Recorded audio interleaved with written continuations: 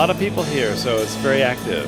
So it seems pretty good. I like the arrangement. It's very organized. I like that outside they have the maps you can look in, and of course the map you can carry around. So it seems very organized.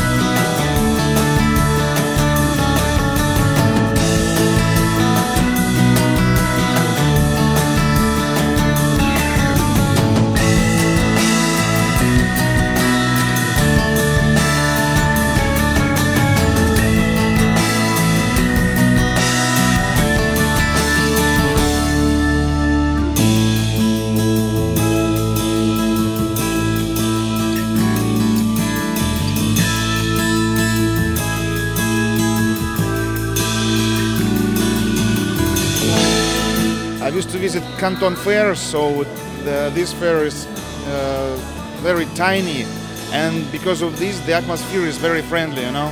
This is not a huge event where people cannot meet each other.